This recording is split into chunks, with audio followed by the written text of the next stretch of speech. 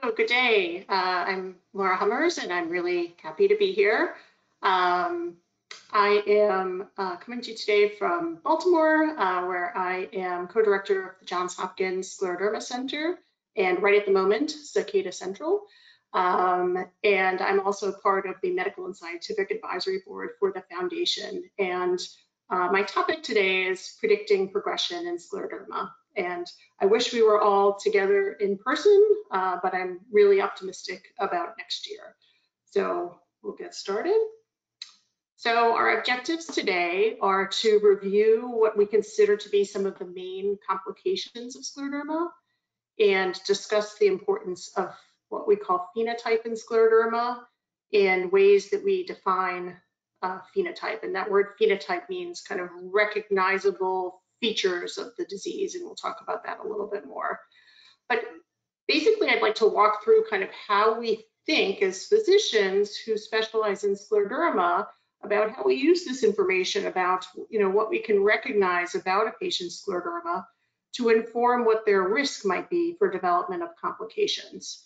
So we're going to look at this across multiple aspects of scleroderma, including the skin, lung fibrosis, scleroderma kidney disease or renal crisis, pulmonary hypertension, and we'll have probably just a couple minutes at the end to talk about digital ulcers and severe GI disease.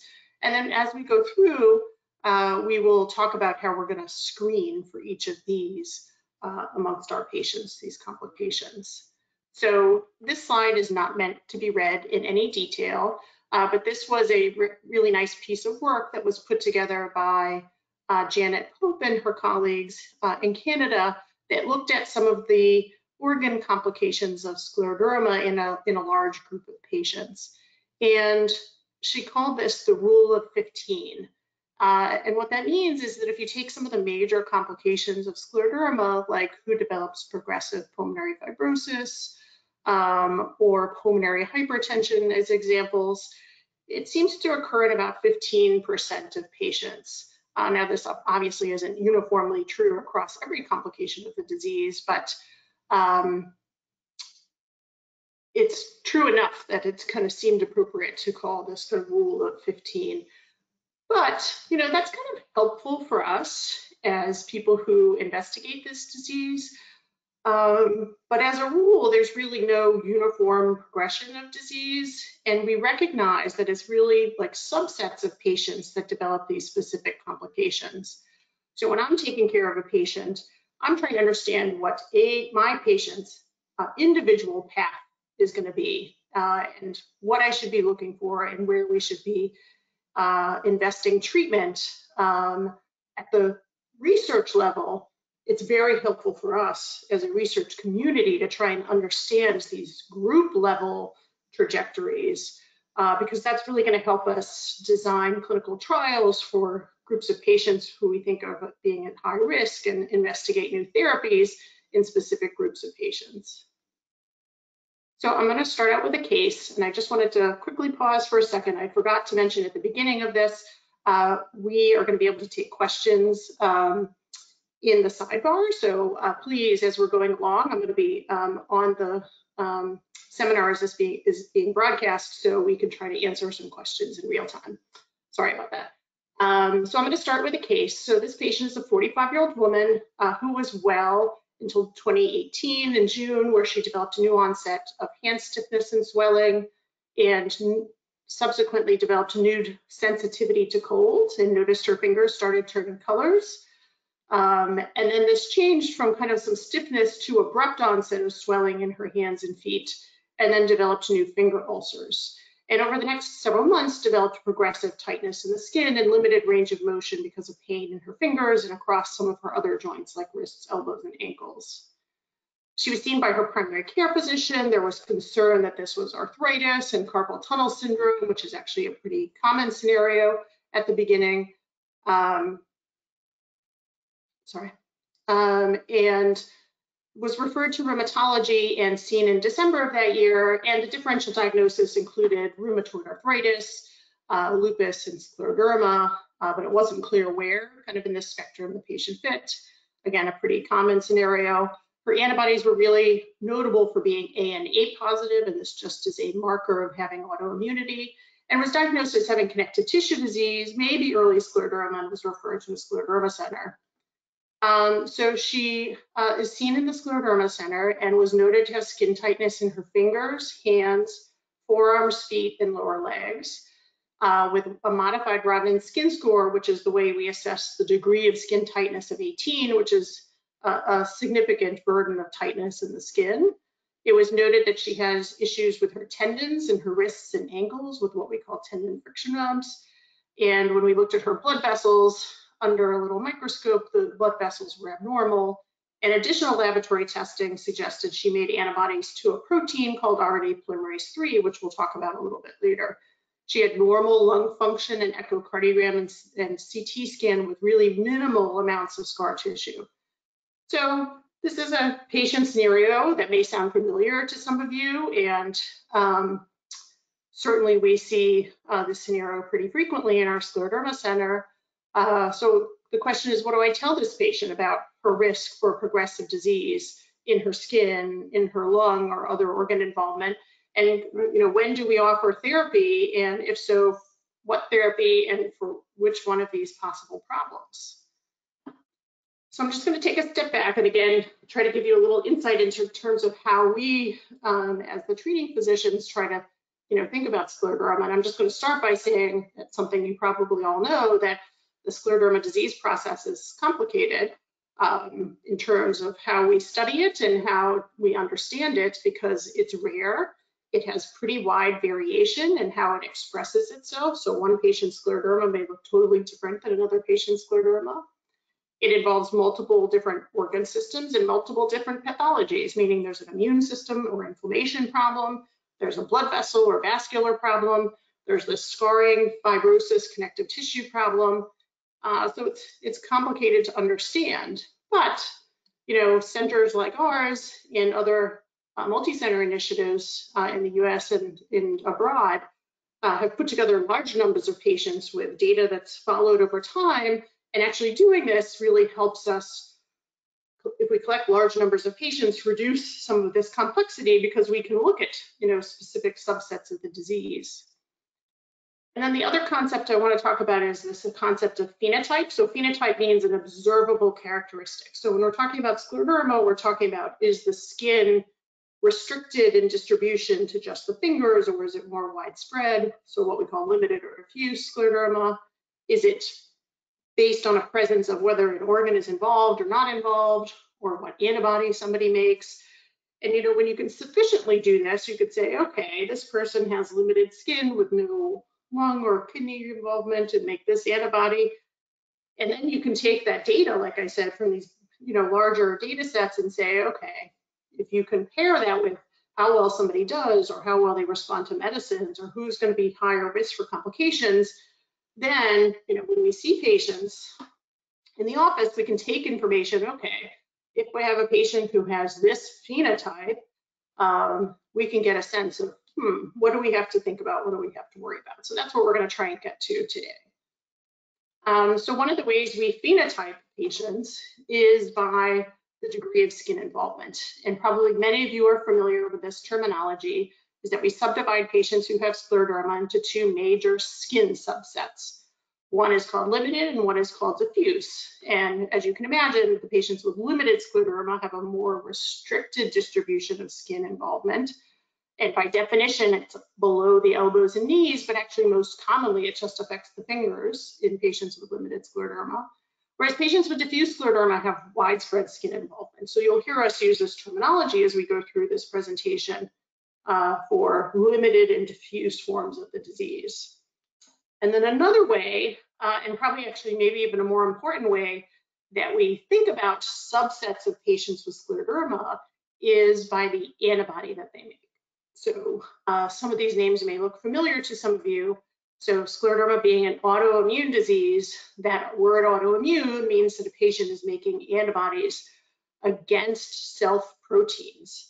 And these big fancy words here, like topoisomerase I and RNA polymerase III, are some of these proteins that patients with scleroderma make antibodies to.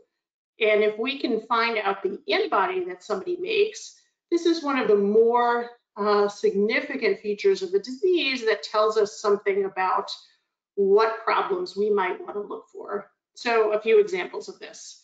Patients who make this SCL70 antibody, which is also called topoisomerase 1, just to make things more confusing, very tightly associates with the presence of lung fibrosis. So people who make this antibody more frequently have lung fibrosis. Now, not everybody who makes this antibody has significant lung fibrosis, but it certainly makes us think a little bit more about it when we know somebody makes this antibody.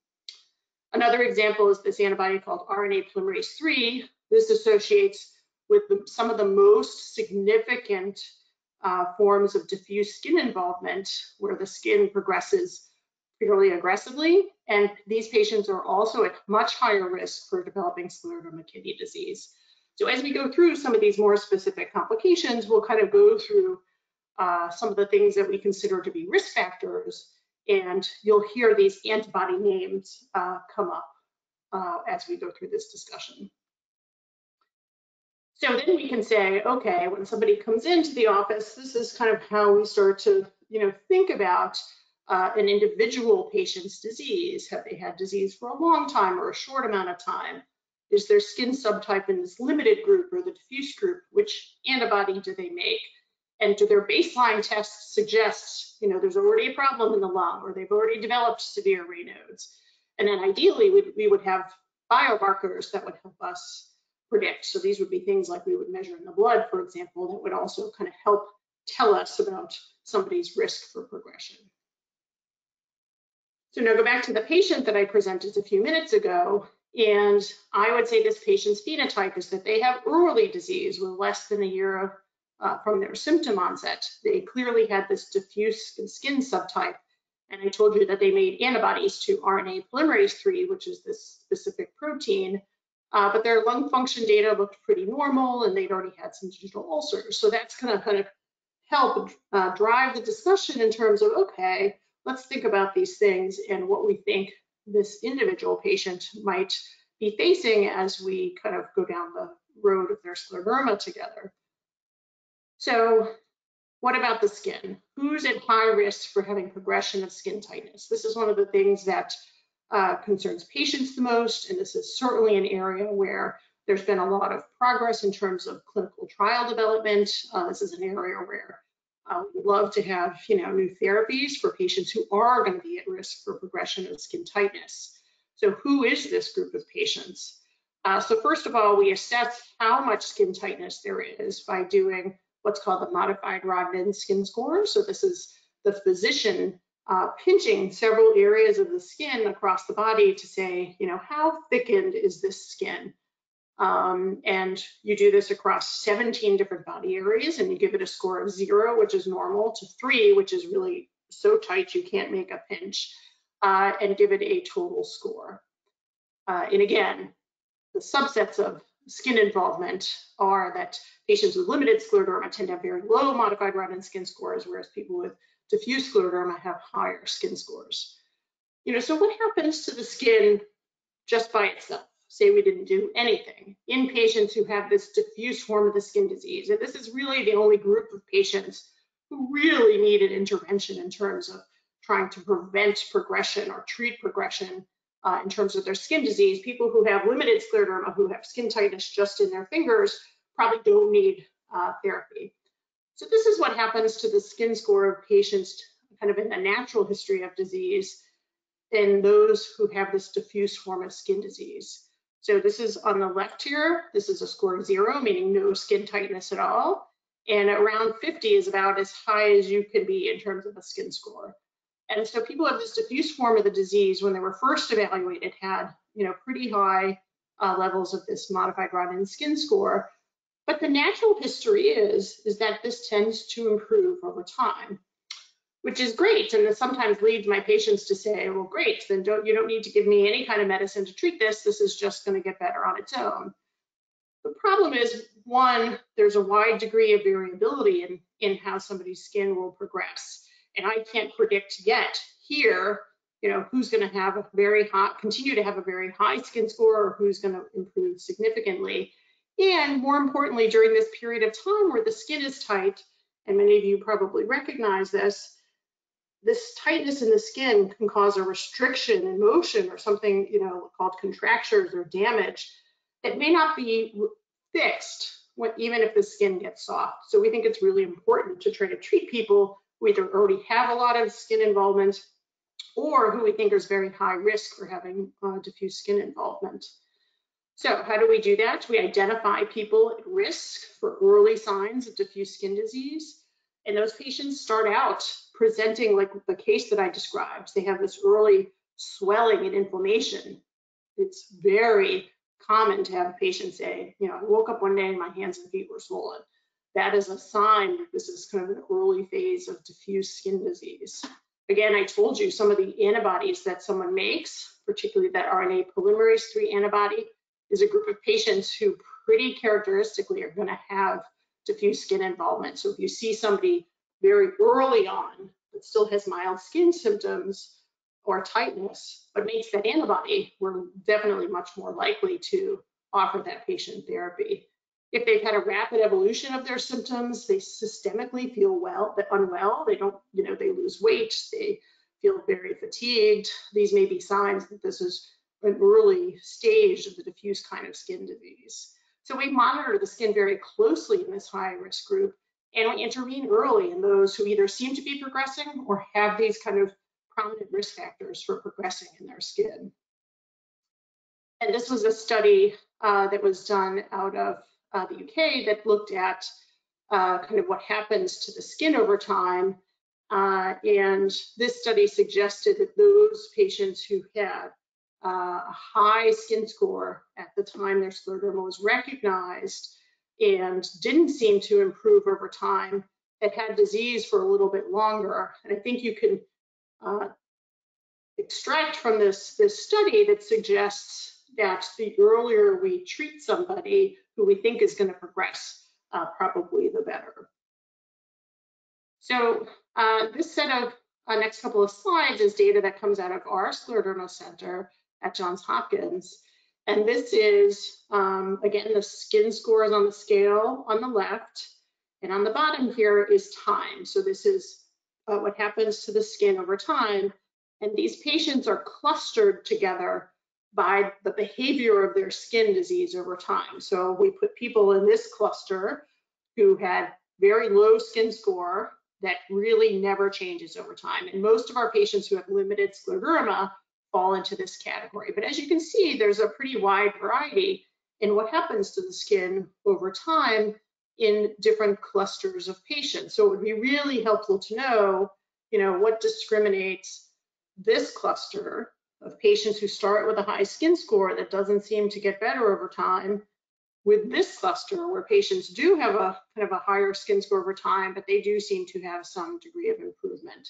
So this is what we do on the research side to really try to, again, understand both at the group level, when you take a group of patients with scleroderma, or at the individual level, what might happen to somebody's skin over time.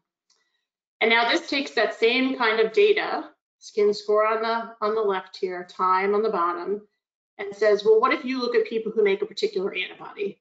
So again, I think this kind of data is really important. So this says, okay, if you make RNA polymerase III, and the more blue represented in each of these graphs, the more patients there are who make this antibody. So for example, this group over here, most of these patients made RNA polymerase III antibodies, and this is a group who started off high and didn't have that much improvement.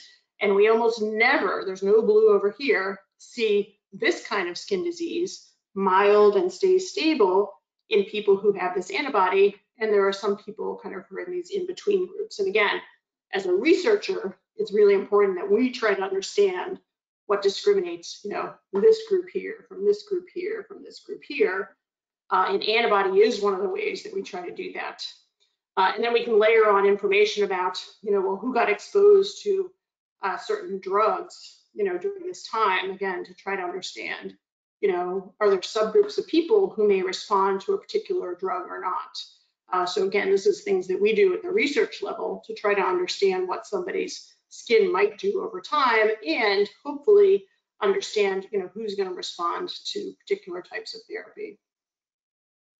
So to go back to our patient, I would say, again, they had early disease. Again, we talked about their antibody RNA polymerase 3. So I would say, one, this person, just with those features, would be high risk for progression of skin disease. And they already actually had a significant amount of skin disease, so they should receive treatment directed at improving their skin disease progression, and should be a candidate for trials of new therapy as well. So this is a group of patients who we often consider as good candidates for clinical trials to study new medications that might help this progression of skin disease. So it's actually true that the majority of patients who have scleroderma will not need intervention to prevent skin progression. About 2/3 of our patients fall into that limited subset of disease. Most of those patients don't need and probably will not need treatment directed at their skin. The overall tendency is for improvement in most patients, even who have diffuse disease, but there are factors that are present at the beginning that may tell us a lot about how the skin may change over time.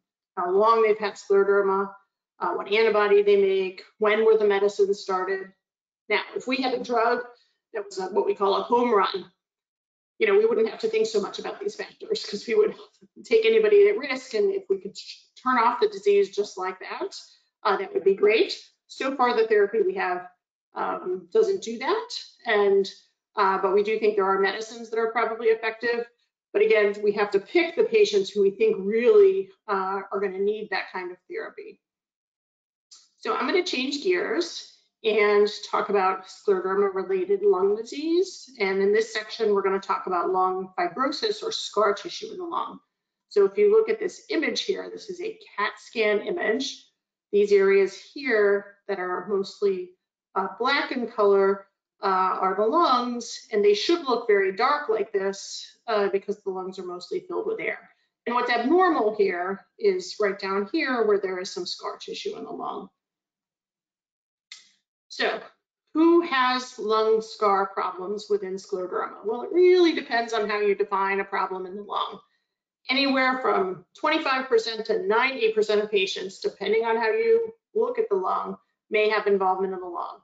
So if you do a high resolution, very kind of, fine images of the lungs with a CAT scan, actually most patients with scleroderma have at least a little bit of lung fibrosis. But again, it's back to this rule of 15, only about 15% of those patients are going to have progression of their lung fibrosis. And in those patients, progression of lung fibrosis is going to lead to shortness of breath and limitations in activity, and even some more extreme cases for need for oxygen use or for lung transplantation if the disease progresses enough. So how do we look for lung disease in patients? So really what we need to do, and as early as we recognize somebody is having scleroderma, is get an assessment of their lung. And most of the time, that's with a pulmonary function test, which hopefully you're all very familiar with, and a CAT scan of the lung. One, the pulmonary function test tells us about how much restriction their lungs may have because of scarring. And the CT scan gives us a visual of, how much scarring is there or not. And for patients who we think are at risk, and we'll talk about who that is, we repeat these tests, particularly the pulmonary function test, more frequently, like every 4 to 6 months if we think somebody is high risk for progression. Lower risk patients, we repeat the pulmonary function test yearly or if they develop new symptoms. And we'll repeat CT scanning if we need to because of a change in the pulmonary function test or symptoms to see if there seems to be progression of the fibrosis visually on the CAT scan. So who do we think is in the risk group for this? So we know that patients, on average, if they have the diffuse form of skin disease, seem to have more trouble with lung fibrosis. And we had mentioned earlier that patients who make this SCL70 or topoisomerase 1 antibody seem as a group to be at higher risk for developing lung disease and progression of lung disease. And we think of much of the lung fibrosis developing fairly early on in the disease course. So if we see somebody who's already had 5 or 6 years of symptoms of scleroderma and they have no fibrosis on their lung scan, we are not likely to see this as a problem. It's almost always there from the time we recognize the disease in people who are going to have a problem with their lung function. We think racial and ethnic background may play a role, where we think African-American patients with scleroderma may have a higher risk for developing both lung fibrosis at all or progression. And what your baseline lung function and what your baseline CT scan look like, we think tells us a lot about what somebody's risk might be. Now, we also know that if you have a totally normal CT scan at baseline, the vast majority of those patients are going to continue to have a normal CT scan if we looked again 5 years later. And if you make antibodies to centromere or RNA polymerase 3, your risk of progression is actually lower than other skin groups. So usually we think of these antibodies as being risk factors for having something happen. This is the case where the antibodies tell us this may actually be less likely to happen. But, you know, these features only help us so much. So this is a marker on the left-hand side of lung function called FVC. So this is one of the parameters on the pulmonary function test. And this is the group of patients who have diffuse skin disease. And this is a group of patients who have limited skin disease. And along the bottom here, this is time. So this is what somebody's lung function over time is. And these numbers should be high. But as you can see in people who have this diffuse disease at the group level, this is kind of an average of this whole group, there's a little bit of loss of lung function over 10 to 15 years, whereas patients who have limited skin involvement have, on average, relatively preserved lung function over time. But this is a good illustration how we can say, okay, what kind of skin disease you have at the group level makes a difference. The people with diffuse scleroderma have some drop in their lung function over time. People with limited scleroderma as a group have kind of stability of their lung function over time.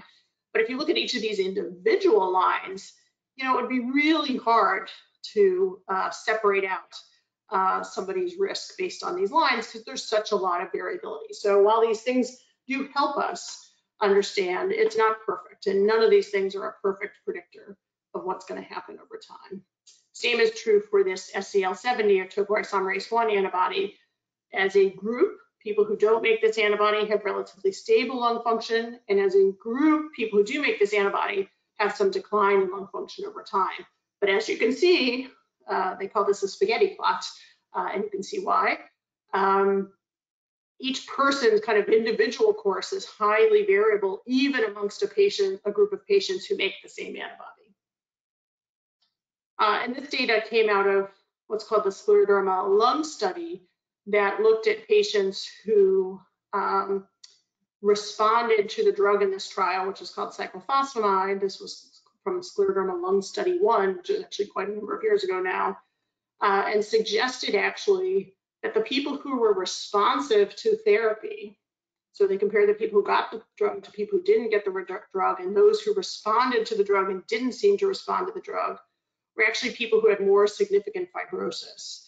And this is one of a number of studies that suggested that people who already had a significant amount of lung fibrosis are going to continue to be at risk for having continued loss of lung function, which is actually a little different than what we'd expected before starting that study.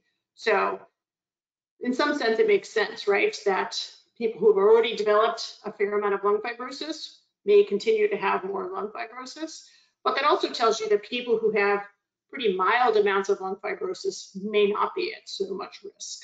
And so this is a way that we talk about scoring somebody's risk based on CAT scan findings about how much fibrosis we see and review of their pulmonary function. And if you look, the group who either has a lot of fibrosis on their CT scan or has already lost some lung function were bucketed into this more extensive disease group.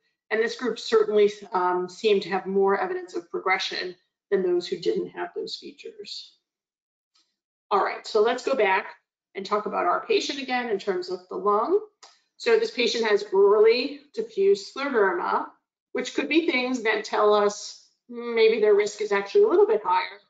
But they made RNA polymerase 3, which I told you was a negative risk factor, and they had normal lung function tests at baseline and really only minimal changes on their CT scan. So actually, if you take that in total, to me, I think this person is probably at low risk for having progression in terms of their lung. But because they're still early and diffuse, we would monitor them and screen them regularly with their PFT to watch for any change that occurs over time. So to talk about the lung and conclude here, most patients with scleroderma have some degree of lung fibrosis, but the majority of patients who have it will not progress. And the presence of fibrosis finding on CT alone without evidence of progression may not need intervention. So we may not need some of the therapies that we talk about for using in patients with lung fibrosis. All patients should undergo regular screening, and patients who have risk factors like they're CL70 positive or their baseline breathing test is abnormal should really undergo more frequent surveillance. And the amount of fibrosis that somebody has seems to predict future decline and possibly also influence how responsive that person is going to be to treatment. Now, here's the really good news, is that there are now 2 FDA-approved drugs to treat scleroderma-related lung disease, which I think the last time I gave this talk, there were not. So as we get drugs that are going to modify the course of lung disease, really understanding who's going to be at risk for progression is going to become even more important. So let's change gears again to talk about the kidney. And this funky little picture down here is a image from a pathology specimen of a blood vessel in the kidney. And this is a blood vessel problem that causes this complication of scleroderma called scleroderma renal crisis. So what is this? So this is spasm or narrowing of blood vessels in the kidney, and it leads to 2 problems: severe high blood pressure and rapid loss of kidney function. And this is something that could lead to dialysis if untreated very quickly. We do not have a good screening test for this, but there is good treatment. So if we recognize this very quickly and we use the right kind of blood pressure medicines, we can minimize any negative effect to the kidney. So before we had those drugs, this was something that was universally fatal in patients with scleroderma. So before we had any therapy for this, this would damage the kidney to the point where their kidney function was severe, and this also put actually a significant strain on the heart.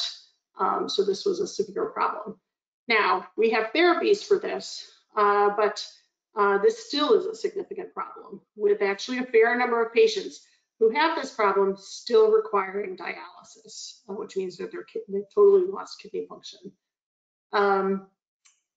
So how do we decide, 1, who's going to have this, and 2, what happens if somebody develops this? So we know that patients do worse, meaning more often land on dialysis, if we don't recognize this early and we don't control their blood pressure very quickly.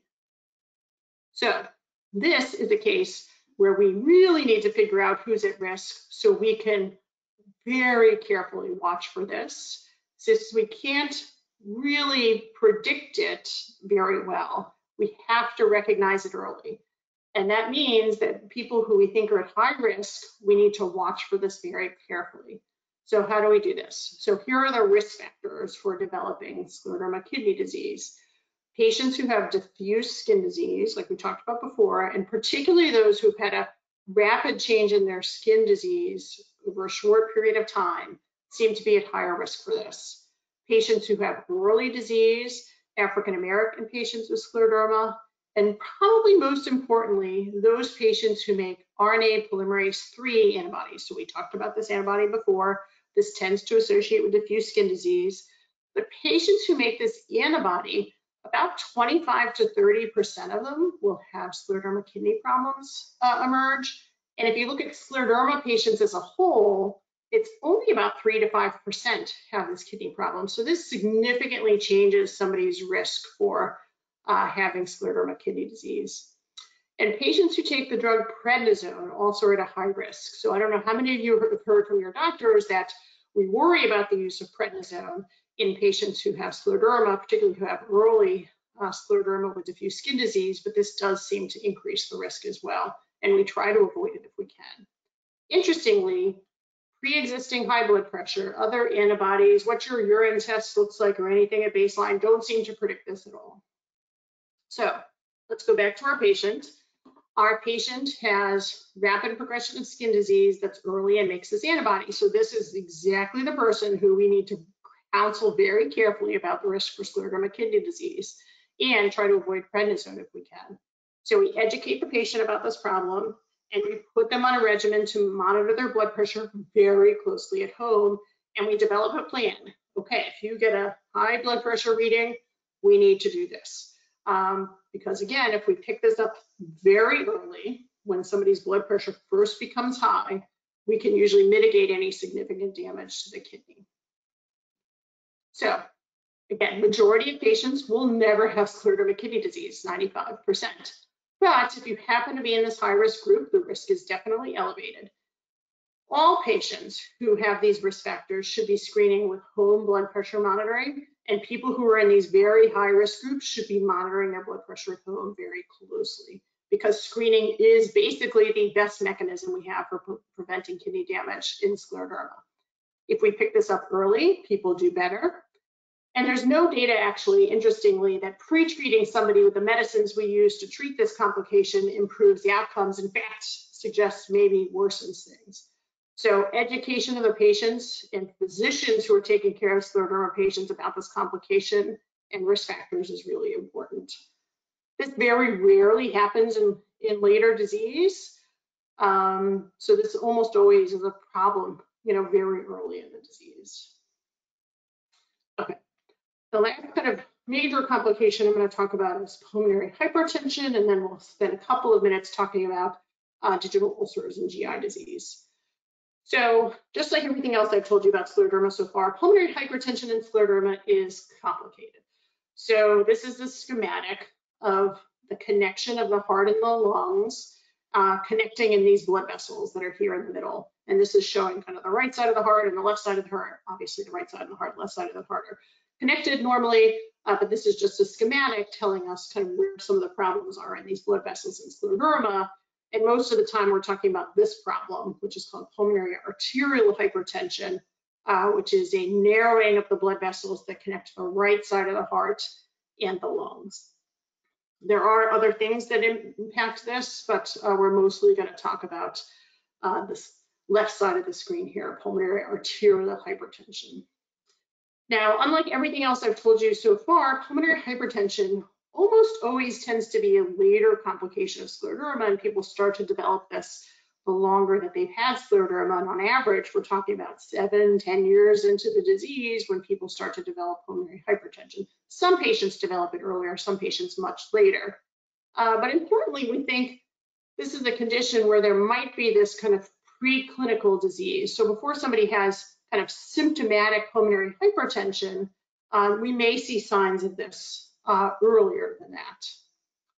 So this is a study, actually two studies, that looked at survival in people who have pulmonary hypertension with limited skin involvement, suggesting that patients who developed pulmonary hypertension actually did worse. This data comes mostly from the time before we had effective therapies for pulmonary hypertension, which we'll touch on briefly. What this slide shows, however, is that early detection of some of these early more subtle signs of pulmonary hypertension by putting people on a fixed program to watch for signs of this makes a difference. So this is how somebody does in terms of survival in a group of patients where they very systematically looked for this by doing regular pulmonary function tests and echocardiograms. And those patients who were assessed just by when they started to develop symptoms. So this study very clearly shows that if we look for this systematically in everybody, we probably will pick up disease earlier, and this will have an impact on how patients do over time. So how do we look for this? So all patients with scleroderma get baseline lung function, we already talked about that, and a baseline echocardiogram. This is the ultrasound test of the heart. And the DLCO part of the breathing test is the measure of how well oxygen exchanges. And this test seems to drop as patients are developing pulmonary hypertension and probably drops well before they develop symptoms. So this is another important reason when your doctor says you have to do a PFT every year, that you have to do a PFT every year. Because if we can pick up these early signs of this dropping DLCO and we make a diagnosis of pulmonary hypertension earlier, patients definitely do better. So whether we need an annual echocardiogram or not is a little bit debatable. If somebody has a totally normal breathing test, we may at times be able to defer this, but for the most part, we do breathing test and echocardiogram every year.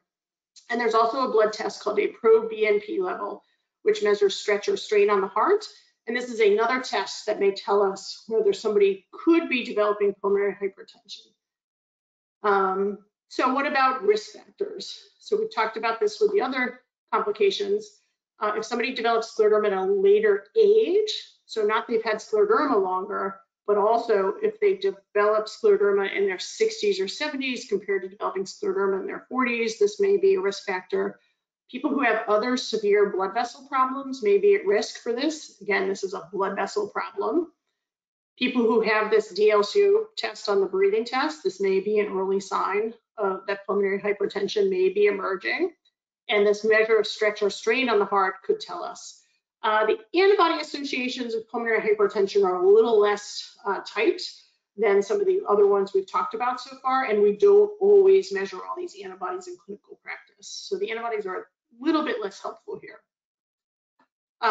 This is a study that we did on Hopkins that suggested that people who have this blood vessel problem as part of their scleroderma, or a more significant problem with these what's called telangiectasias, these little dilated blood vessels, seem to have higher rates of pulmonary hypertension. And the same is true for people who have a lot of Raynaud's and ulcers. We think as a group, blood vessels being damaged in one part of the body may be associated with blood vessel problems in another part of the body, like this pulmonary hypertension. So let's go back to our patient. Our patient has early disease, did not have these telangiectasias, had normal initial tests, including that DLCO part of the pulmonary function test, and had a normal echocardiogram. So do we need to treat them for pulmonary hypertension? Absolutely not. Do we need to do the more definitive tests for pulmonary hypertension, which is called a right heart catheterization? Nope. We just need to continue to monitor this patient closely, definitely with PFT, probably with echo and these pro-BNP levels. This is an area probably pretty, we should target for biomarker development, because we do think there are these kind of earlier signs that pulmonary hypertension may be emerging. So again, majority of patients will not develop pulmonary hypertension. And for most patients, if this is a problem, it occurs later in the disease. So we can't get complacent with this. So even though we talk about the importance of checking PFTs early in scleroderma, this is something that makes us continue to have to do PFTs to watch for early signs of this problem. And studies that suggest that early intervention makes a difference. And this is another area which has really great news, that there are 11 drugs available to treat pulmonary hypertension. All the more important to pick this up early if we find it. So I'm going to talk very briefly about finger ulcers and GI disease. So finger ulcers is a pretty common problem. These are different pictures of finger ulcers occurring in different places. But what they share in common is that these are all related to the Raynaud's phenomenon that people have and a decrease in blood flow. And this causes damage to the skin, as you can see in these pictures, and these are incredibly painful. So those of you who have had finger ulcers know very well that this is a really significant problem in scleroderma. So what are the risk factors for ulcers? So risk factors for ulcers et al. Is at the bottom here. More patients who make the centromere antibody and the SCL70 or topoisomerase antibody have ulcers, but not that antibody RNA polymerase 3. It's not really so clear how much of a role smoking plays in the development of ulcers. But the biggest risk factor for having ulcers is having had ulcers before. Unfortunately, people who develop finger ulcers from their Raynaud's tend to get them over and over again. So if you've had a prior history of ulcers, that's the single greatest risk factor for having ulcers again, which means that's a subset of patients where we need to be more aggressive in our therapy. Those who seem to be at risk for severe complications of Raynaud's, and ulcers, like developing an amputation, which is the most extreme problem related to this ulcers. Seems to be more common amongst patients who have centromere antibody, again, if they've had multiple prior ulcerations, if they have evidence of larger blood vessel problems, like the blood vessels that feed blood flow into the hand, for example, they're more likely to have some of these more significant events happen. And people who are older, who have longer disease duration and have other blood vessel problems are probably more likely to develop this complication of finger ulcers. Another way we can look at this is looking at what's called nail fold capillaries. So some of you may have had this done. This is when a physician takes a magnifier and a light in various forms and looks at the blood vessels that are right around the cuticle in the finger. So these are one, blood vessels that can be affected by the scleroderma, but two, kind of give us a little window into what might be happening in the blood vessels at large in scleroderma. And these are different pictures here of what these capillaries look like. So these are the smallest blood vessels that we have. And the picture here on the top left is what blood vessels should look like when we do this. There are these little, like we call them little hairpin blood vessels that are kind of all neatly lined up in a little row. And then patients with scleroderma can have a few different abnormalities in their blood vessels. So early on, they tend to develop these, we call them bushy capillaries or dilated capillaries. So instead of being these nice little squiggles here, this is kind of a bigger, fatter squiggle. And the rest of these actually look fairly normal. Some of them are a little bit enlarged.